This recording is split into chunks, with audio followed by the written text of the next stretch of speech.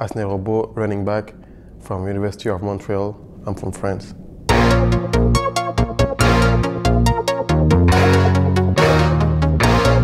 I started playing football at the age of 18 when I was studying in Marseille, and I made a friend over there who introduced me to the sports, and ever since I never stopped playing. Basically, I was a soccer player, but I was getting more physical, so I was looking for sports that are more physical, where I could be able to use my speed. And when I met football, it was like the perfect sport for me. I was able to run, to hit people, and that was awesome.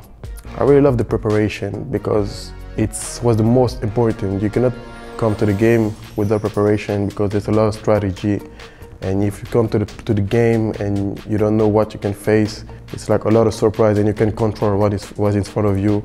If I'm here in this position to represent France, it's because the whole federation believes in me and in my abilities to represent what we can do in France. It's a nice position to put out our talent, French talents, and our skills.